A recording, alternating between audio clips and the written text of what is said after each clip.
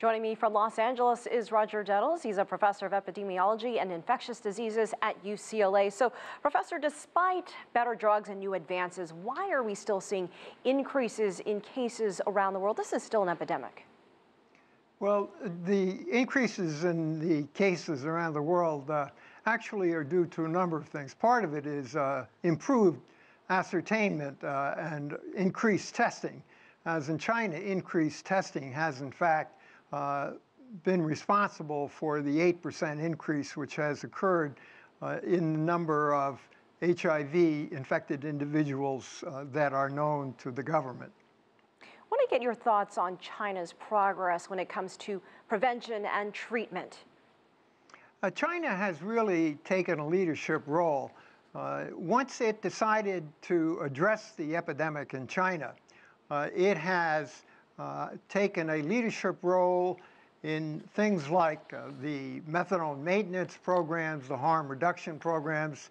It's reached out to the gay community in China, which has been particularly important as the gay population is very hard to reach.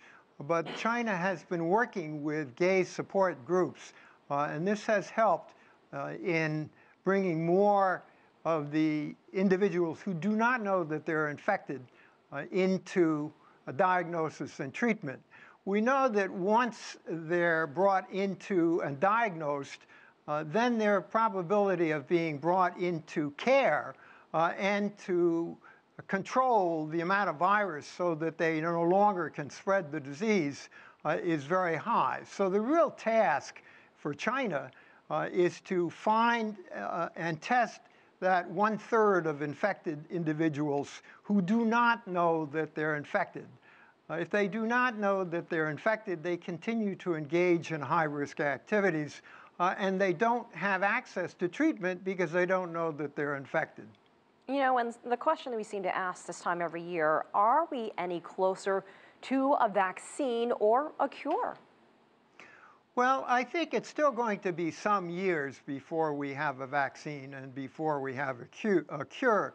But we're approaching that, and the amount of effort that's been put into finding a cure and to developing an effective vaccine has been massive. I'm relatively optimistic that we will come up with a vaccine.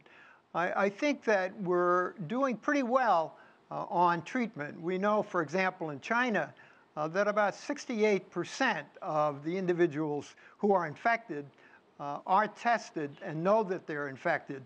And the majority of those then get into treatment, and almost all of them that get into treatment are treated adequately so that their viral load is undetectable, which means that they can go on to lead a normal life and they will not infect others around them. When you look at all the years spent and all the money that's been raised to find a cure and vaccine, what are some of the challenges that remain? What's preventing, you say a few years down the road, what's preventing something like this from happening, say, in a couple of weeks, tomorrow even? Well, I think it's a combination of the social aspects of the disease and the biologic. The HIV virus mutates every time it replicates, and it replicates thousands of times a day. So the problem is that the human immune response to the virus is absolutely specific to each of those mutations. So we would have to have a vaccine that contained literally thousands of different types of HIV. So this is a very difficult challenge to overcome. Although we are making greater progress in finding strategies that will hit the majority of the different strains of HIV. All right, Professor Roger Detels, thank you so much for your time. You're most welcome.